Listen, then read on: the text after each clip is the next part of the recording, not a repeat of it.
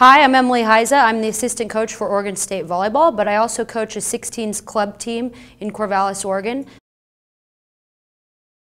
A lot of coaches know the benefits of running doubles and triples drills in practice. Players get a lot of individual touches on the ball, and it also forces players to not specialize, meaning your middle blockers have to dig and play defense, and your liberos have to hit, and everybody has to do all 6 skills.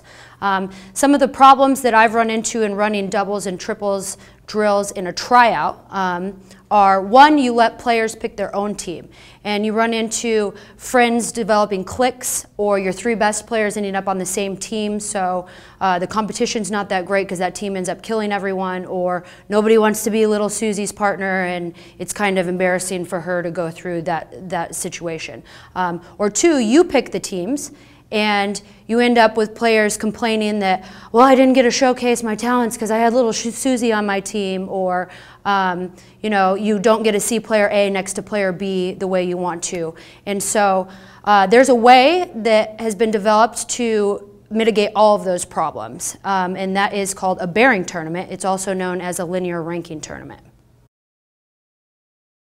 What it does is it forces every player to play with their teammates the same number of times that they would play against that teammate. So for my favorite one that I use, it's a group of 7, that's 7 rounds, and everybody plays with each other twice and against each other twice.